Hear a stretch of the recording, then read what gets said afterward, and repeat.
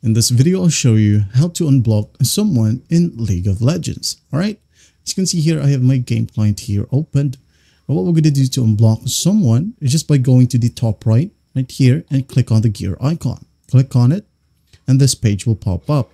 Now in here, go ahead and go to the left pane and just locate block list, which is right here.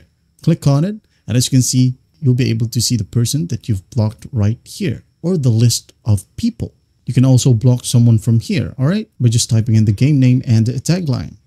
Now in here, to unblock someone, just hover your mouse in their name, and from here you'll be able to see an X button. Go ahead and click on it to unblock them. Another one.